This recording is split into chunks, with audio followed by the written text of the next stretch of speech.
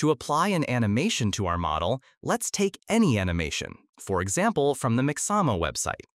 As an example, I'll choose an old, frail man. I think he will look interesting paired with our little girl. I recommend selecting the with skin option. This will preserve the original model's mesh along with the linked animation. We'll need this model in Unity to set up a neutral T-pose when retargeting animations.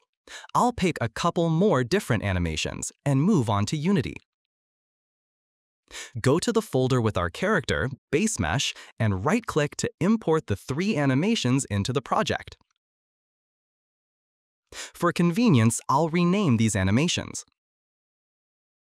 Select all 3 animations and open the Rig tab. Here, set Animation Type to Humanoid.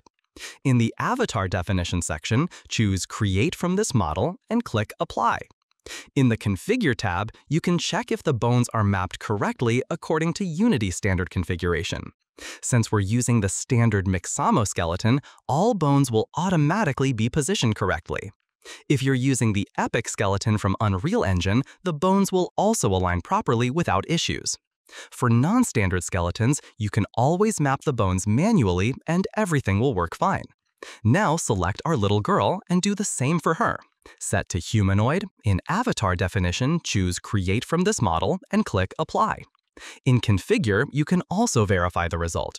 If all bones are highlighted in green, everything is fine. Red indicates either an incomplete skeleton, incorrect bone hierarchy, or that Unity can't set a T-pose.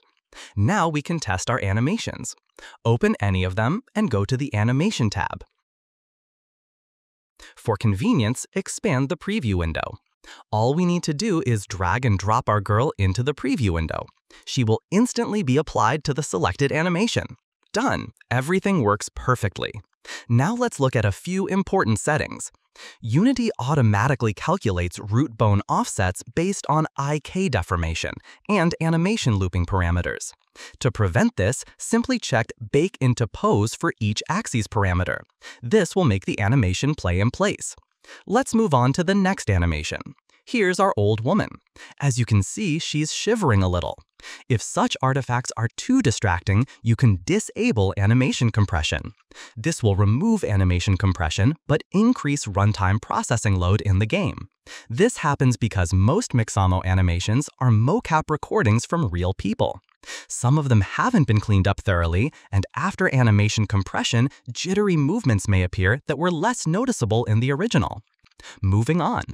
In the next animation, you might notice red indicators. They show the absence of a looped animation, or root motion. This is not an error. If necessary, you can disable root motion calculations for this animation. Result, this method works not only with Mixamo animations, but also with any others compatible with Mecanim Avatar.